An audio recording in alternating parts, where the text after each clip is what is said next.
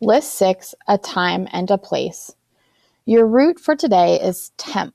This means time and it's a Latin root. Your spelling words with this root are tempo, temporary, contemporary, contemplate, and contemplation.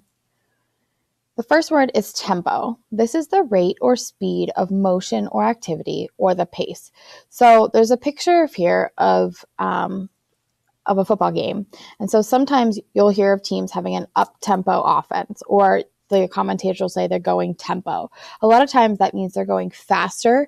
It might be more of a no-huddle offense, and it means the rate or speed of the motion or activity has picked up. It has increased. Over here, you see a music note equals 20.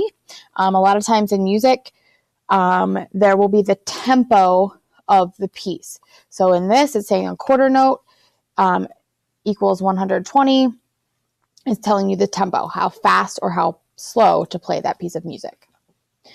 Temporary means occurring for a limited amount of time, not permanent.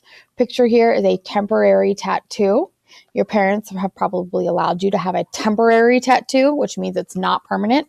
I don't know if at this point in your lives, your parents would allow you to have a permanent tattoo. So you are stuck with temporary tattoos. They are not permanent. They are only there for a limited amount of time. Contemporary is your next word, and that means happening or beginning now or in recent times. So this picture here is a piece of contemporary art, which means probably modern art. It happens now. It's a newer piece, and it typically reflects what is happening in the world at that time. Contemplate means to think about profoundly and at length, or to meditate. So this woman in this picture looks like she's contemplating life.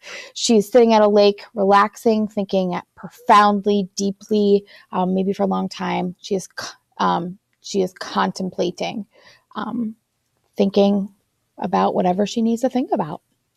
Contemplation is deep reflective thought. It's just a form of the word contemplate. This person here looks like they've hiked to maybe the top of a mountain or to a place where they can see far around them. It looks like sunrise or sunset. So they are probably in deep reflective thought, in a state of contemplation. So for your homework, choose 2 of the words with the root temp and use them in a sentence.